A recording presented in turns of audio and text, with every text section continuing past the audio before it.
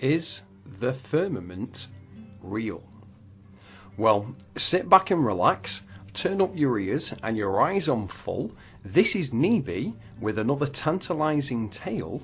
We're going to call this flying flutter the firmament fragment. Now, have you ever seen this before? Because science wishes it hadn't.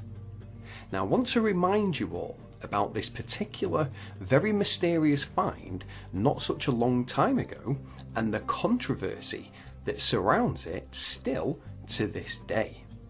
Named the Sky Stone, to be precise, was found in 1990 in an old village outside of Freetown, Sierra Leone.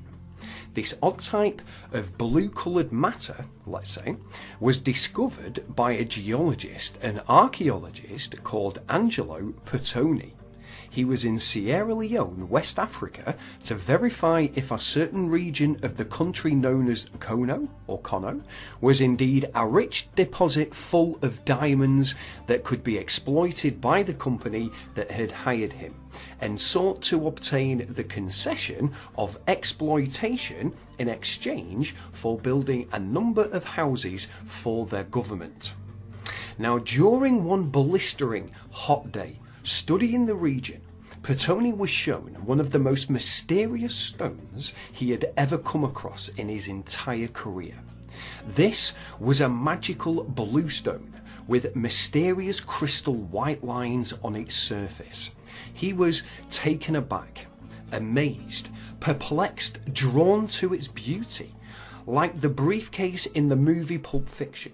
Whatever was inside, when you see its beauty, something takes a hold of you. So of course he sent the mysterious stone to be investigated at several laboratories around the plain. It was sent to the universities of Geneva, Rome, Utrecht, Tokyo and Freiburg in Germany. The results were all the same, folks. What this thing is made up of shouldn't and doesn't exist.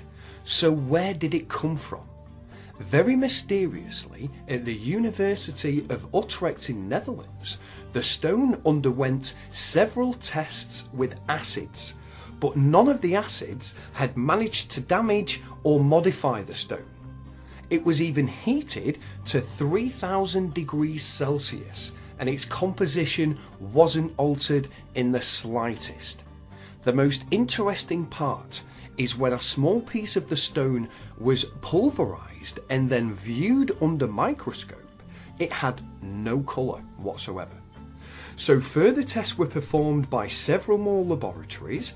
The Sky Stone underwent X-ray analysis, plasma spectrometry, gas chromatography, mass spectrometry, and finally infrared spectrometry, all yielding many more mysterious results that left the scientists even more baffled and clueless to when they first started to test it. But each and every single one of them had agreed to one fact: the stone had not originated on Earth. The Sky Stone, folks, does not exist anywhere in nature, and I mean anywhere.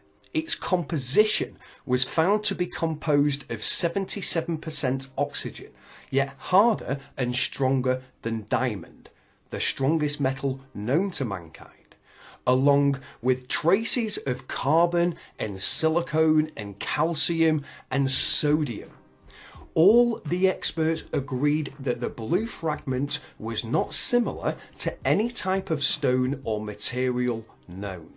So the consensus was it must be artificial, and its blue colour is artificial too.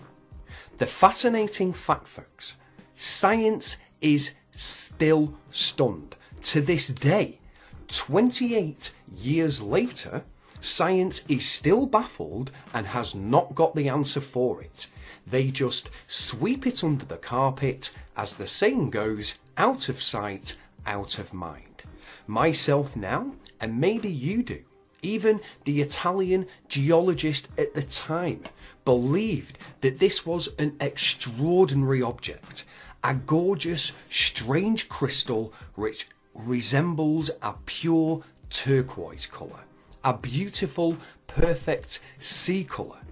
Science analysis performed on, let's call it the stone of heaven, if you will, revealed just how different it really is from any other material or matter known to any man or woman on this plain earth.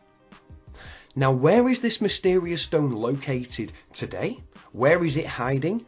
Who knows? Is it part of the actual firmament above? Maybe the Flat Earth Johnsons had part of it in their collection of proofs that was mysteriously burnt down. We may never know. Nonetheless, I would still love to see it and hold it for myself. Wouldn't you? The chemical composition of the material and its molecular formula will always remain a mystery and very much unknown to testable 2018 contemporary science. I mean, how can oxygen make up a stone, folks? Totally amazing. Just what is this blue fragment? The waters above found in the 90s and the waters below found in the 90s.